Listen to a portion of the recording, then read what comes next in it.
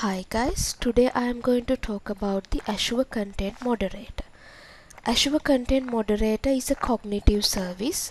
It's going to check for the text, image or video content, whether there are any potentially offensive, risky, undesirable or any adult content is available. Content Moderator has several web service APIs. You can call Content Moderator through REST calls. If you don't like the REST calls, you can always go for the .NET SDK available. And also it has a human review tool that you can get human inputs and improve the service.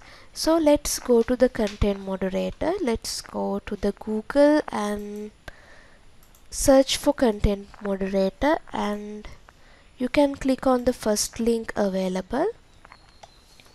So it shows the features as I described earlier: image moderation, text moderation, video moderation, and the human review tool.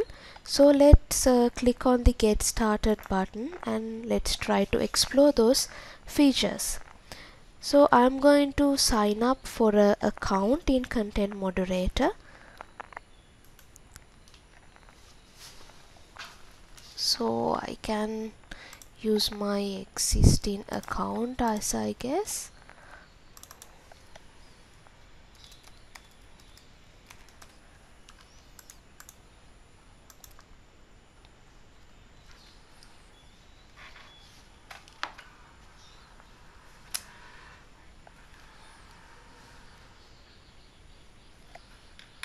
I have to give my name.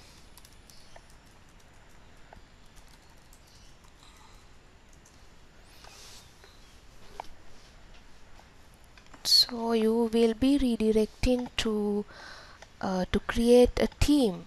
So let's select the nearest Azure region, Southeast Asia, and let's give a name.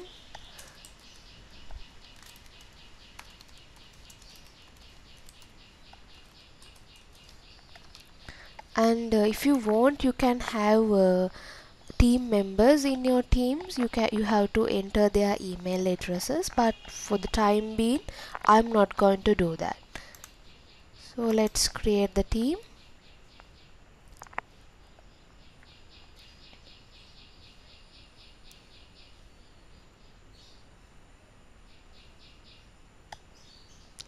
Still the team is getting created.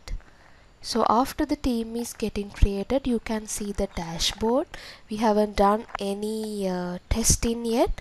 So let's try out the text moderation. So I have some text prepared. Let's input this one and click on the submit. Then you can see the result. Okay, the language has been identified as English, and it hasn't identified any bad words, any racist words, any profanity terms. So the text is clear. So let's try for another one.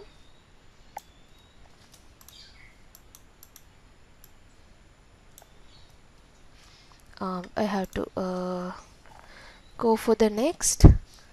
And these reviews are getting saved for the future use. From the dashboard you will be able to see what are the text you have entered and what was the result. So I will try for text again and add this one and submit.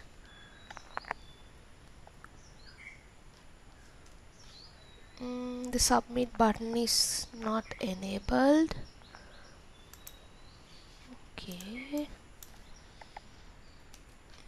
Okay, let's submit this content and see the result. You can see the crap word is identified as a profanity term. So in the match terms array, you can see the crap term is identified as a profanity term. So you can identify You can input text content into the content moderator and identify any bad words, any abusive words, or any undesirable words like this. Okay, so now let's try with the image moderation.